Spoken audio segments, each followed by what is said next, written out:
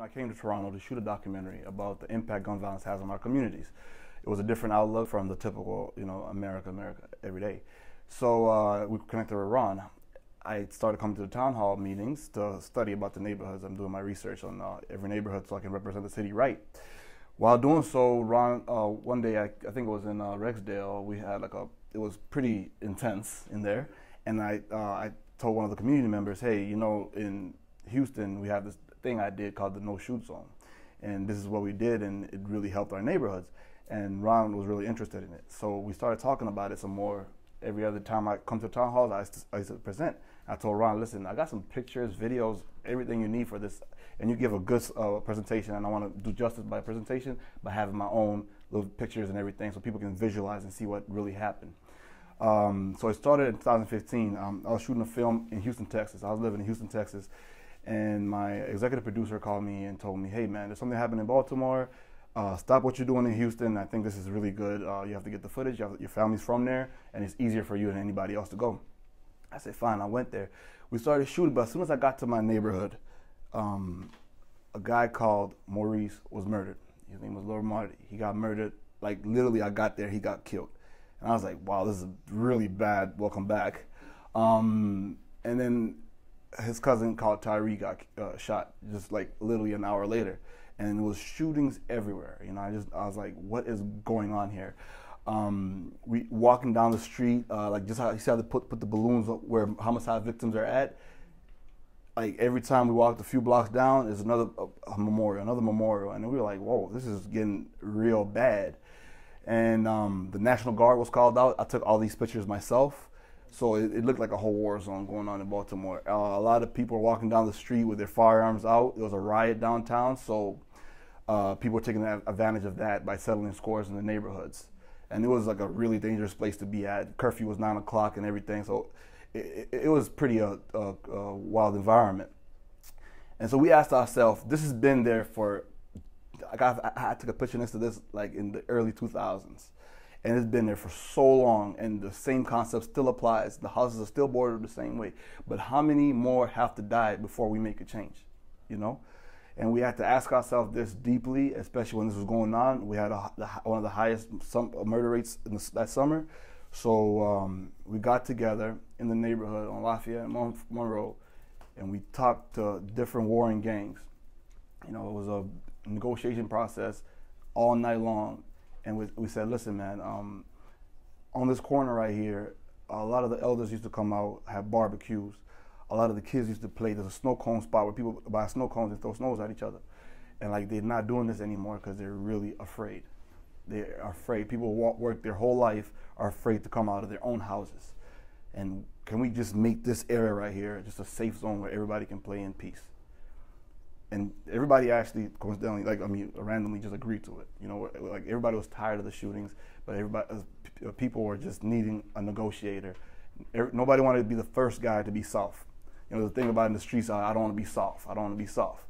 So I was like, look, I'll be soft and I'll teach you how to, not teach you, but like, I'll show you how we could be real men, and it's about taking care of the neighborhood. So we came up with this thing called no shoot zone. And that was a picture in 2015. We just painted on the wall, no shoot zone. That's me and my bro. We came up with it together, and okay. And then we had a few local rappers come out. We had the community come out, and Lil Marty was just murdered like a few feet from where we had this celebration, and that was that. I left, went back to Houston, came back again a year later. I see these kids right here misbehaving, throwing rocks at cars from the gas station. There's a BP gas station. They're throwing rocks at cars because they have nothing to do, a lot of energy. And actually, I found out they all live in like a vacant home together. And, their parents are drug abusers and stuff. And I told them, listen, if you pump gas for $1, ask everybody coming over here, look, give me $1 and I'll pump your gas for you. And whoever has the most money, come to the back alley. We're shooting a little movie over there. And whoever has the most money is going to be in the movie. And Right. So they're all. Were you afraid? Did you have to wear a bulletproof? Nah, that's like my neighborhood. so like I was I was comfortable there. So they finished, and it came back there. Of course, I put them all in the scene, But I asked them, hey, listen, do improv. So I want you to say the first thing that comes out of your mind and just talk to each other. And they kept saying, hey, this is a no-shoot zone over here. We don't shoot over here. This is a no-shoot zone. And I was like, it shocked me, because I was in Houston the whole time. I was like, whoa, these kids are really living this life over here. And then I checked the murder rate, the murder map. We have online murder maps and stuff. And I noticed nobody got shot or killed. And we used to have so many shootings going on in Lafayette and Monroe. So I was like, whoa, this thing really actually just worked. And the kids are, drawing it on the floor. And we, of course, gave a lot of gifts. We give a lot of gifts out every year, every weekly. Weekly events kept happening, and we used to give the kids the gifts.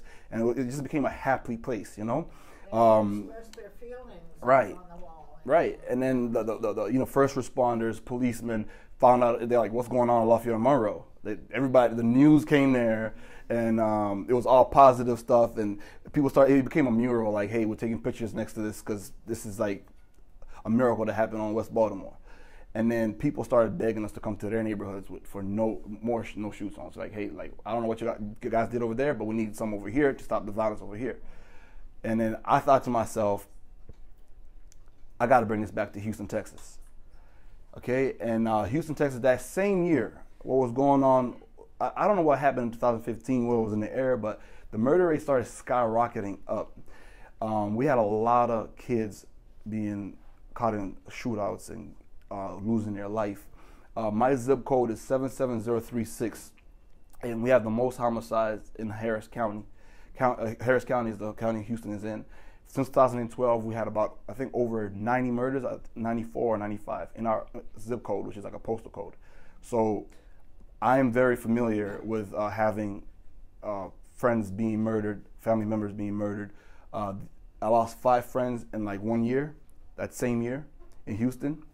And I told myself, like, talking to the parents and everything, it's like, we have to stop this. And I had to put it on my back that I need to make my community a better place so I can go back to how it was when we were growing up or back in the day. So I did the same thing I did in Baltimore, but this time, I had my little camera on me, so I took pictures of the meetings we had. This is the same type of meeting we had. This is in Garden City, where I come 2 straight nights, we're talking to the different gang members, like, hey, we have to stop shooting. See, like, there's a kid right there. Like, there's always kids on the block. So we talked, and I even used the fact that in Baltimore, it worked. So they feel like, okay, if Baltimore can do it, because Baltimore, St. Louis, Detroit, these are like the worst. You can't get any worse than that. And everybody's like, if Baltimore can do it, we could do it too. So we had our first, this is my neighborhood right now, this is 77036 zip code, and I print a banner out, because in Houston we don't have, like, you can't do graffiti. Like, it's pretty serious. So I printed a banner out, and the guy that helped print, actually the guy that printed the banner gave it to me half off, because he's like, I love the cause. And then we took a picture in front of it, had another meeting just the same way we did, had another block party, same way we did in Houston, in Baltimore. I went to this Sunnyside, Houston, Texas, which is one of the top 20 violent neighborhoods in the whole America. And the kid right there put her hand on the banner and gave me an idea. So we had kids put their hands on paint to put their imprint on the banner, because this is for them. This is 3rd Ward, Houston, Texas. CUNY Homes Housing Projects is one of the hot projects in Houston, Texas. 3rd Ward has McGregor, the main intersection from there is the 2nd most violent neighborhood in America. So we got that done. And we got Sunnyside Park, another park down the street in Sunnyside, Texas. No shoot zone, and it kept getting bigger and bigger and bigger.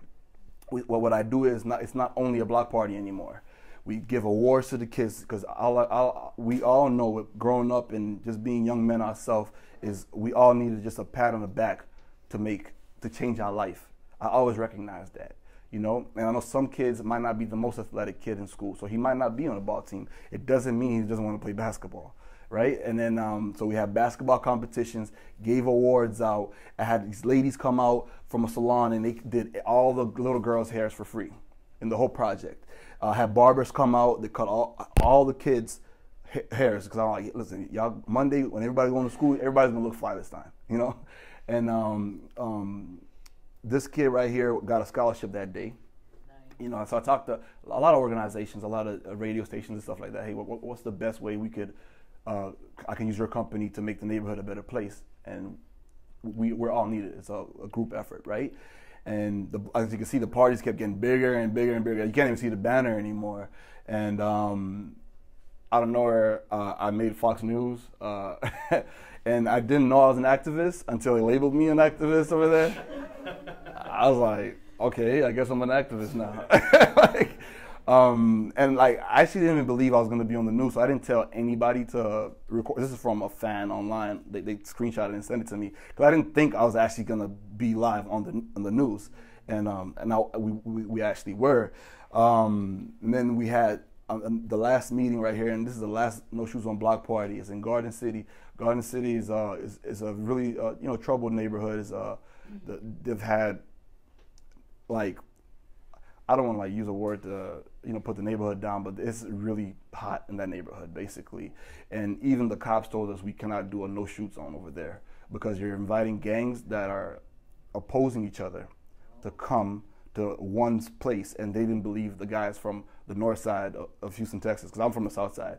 So the north side, Garden City, will listen to this no shoot zone theory. But the guys are there hugging each other. I even invited the local the PD who cruises around the neighborhood, patrols the neighborhood. He came over there because I do believe in the one thing is we need to build a relationship with the police, because if for one, I can't do no shoots on all the time. I can't do these block parties all the time. They're there all the time. They need to get to know the officers, and the more we work together, the better. So I invited him there. He did do his speaking, and as usual, we give the awards out. These are some of the kids that won awards, and I started like giving more awards. So I went to the schools. I asked the teachers, hey, who's doing good in math? Who's doing good in English? And I asked the neighborhood too, like which kid helps everybody out with their groceries? Which kid's picking up the trash? Da da da. So I'm making these awards for the kids because I know if I award this kid, another kid's gonna want to do it so he can win it next year. And then this is my congressman right here. For my district, Mr. Al Green. He invited me to breakfast because he wanted to find out like how I was able to do it. And we spoke on how to reduce gang and gun violence in Houston, Texas. My mayor invited me. I did win a few community awards for it, but the best award for me is 2017. The next year, the homicide dropped 11%. And a lot of the domestic violence was down, a lot of the assaults were down, and we hit the key areas of the city, and the neighborhoods that I feel like we all love. All the gang members say they love their block. So if you love your block, you have to love the people on your block, And we pushed this 2016, 15, and it was this is a summary of what happened, but it took a lot of effort, and this was the most rewarding thing to see in the news. And I do this everywhere I go. I'm a filmmaker, but I also, every time I have an opportunity to stop at a school that's not privileged, this is a startup, pre-K, and the teachers told me that they barely get male role models to come read for them, and I'm like, okay, listen, I'll come every single time. So you see me in my tracksuit, you see me after work, before work, whatever, like I'm just there for the kids.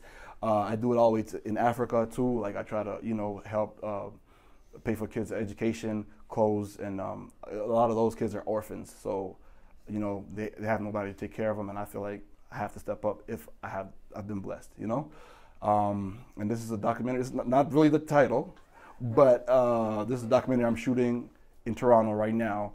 That's a follow-up for my efforts here in the city of Toronto, in the GTA. In Texas, did you get any of the gang members that were involved too? Yeah, I mean, you have to get the ones that are involved. Yeah, so they participated in yes. the community. And they're the ones that helped me do the no shoot zone stuff. See, this is right. amazing. The active gang members in the community were knocking door to door, collecting money from me.